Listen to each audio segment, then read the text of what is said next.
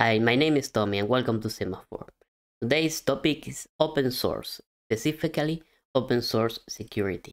Open source is great, it adds a lot of value to the community, to developers, and I think we don't usually blink an eye when it comes to adding a dependency to our project because it solves a problem or it aids us in any way.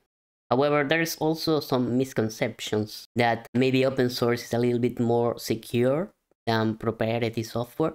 We rarely consider that a dependency can be a vector for a vulnerability in our application. We could say that open source comes with its own unique set of challenges and benefits. I think that the CX tools backdoor serve as a wake-up call for organizations and developers to be more vigilant.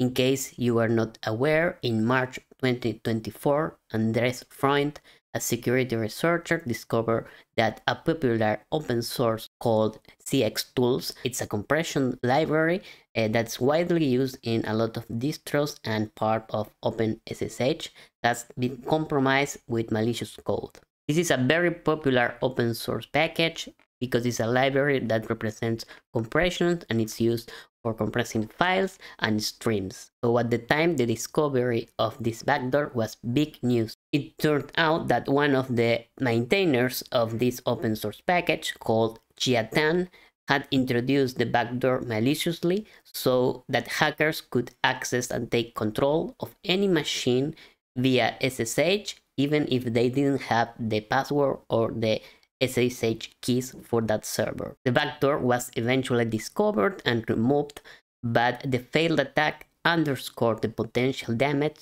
that a well-positioned actor can inflict. This vulnerability had the potential to affect all the Linux machines in the world. So in this video, we're going to explore the benefits of open source, the risk it poses, and most importantly, how we can use open source securely in our projects and protect our organization data and infrastructure. So let's begin by exploring what makes open source so special. First, the obvious, collaboration. Developers and companies around the world come together to create powerful, cool new products and libraries. Open source software tends to improve at a much faster pace than traditional proprietary solutions. Open source software also provides organizations with great flexibility and customization options. Open source software provides organizations and developers with a lot of flexibility. Developers can change and customize the code, and there are no constraints for vendors or licensing restrictions.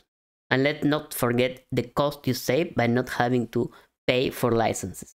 Now, while open source offers many benefits, it's important to recognize that also it comes with its fair share of security risks. Just because the software is open source doesn't mean it's free from flaws. So let's talk a little bit about the downside just to keep things balanced. One thing is that open source projects often release updates very frequently, and organizations have trouble to keep up with all these updates, and this leaves them vulnerable to attacks. Another major risk is when the project becomes stale or unmaintained. This leaves the project with a lack of security updates. When we are talking about open source dependencies, it's easy to forget that the open source dependencies are potential vectors to attack, like the CX tools vector.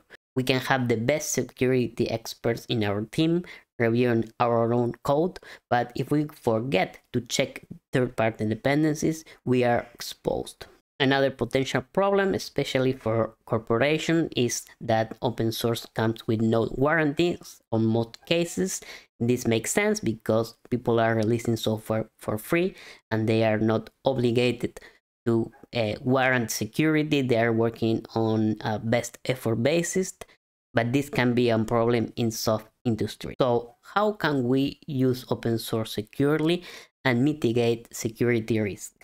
The first step is the most obvious one, but we should regularly review dependencies, review all the components that we are using in our project, and ensure they are kept up to date with the latest patches and the security updates. We should have clear policies to select and use open source software to minimize reliance on third-party code. We should also add security testing in our development life cycle. This may include static code testing tools, dynamic testing, or penetration testing, depending on the case. And we should be able to address vulnerabilities early on.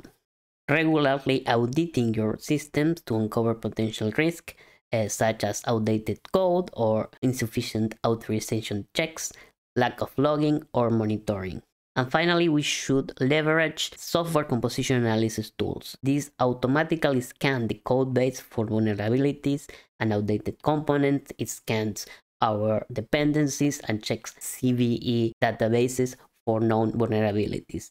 We should integrate this and all the other solutions in our continuous integration tool, so the code base and the dependencies are continually scanned and audited. Open source software is great.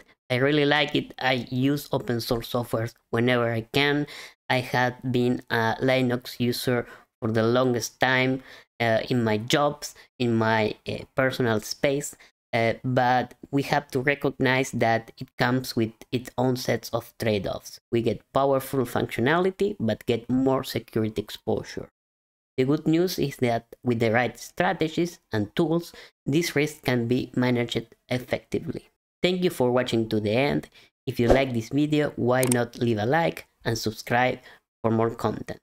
Until the next time, stay secure.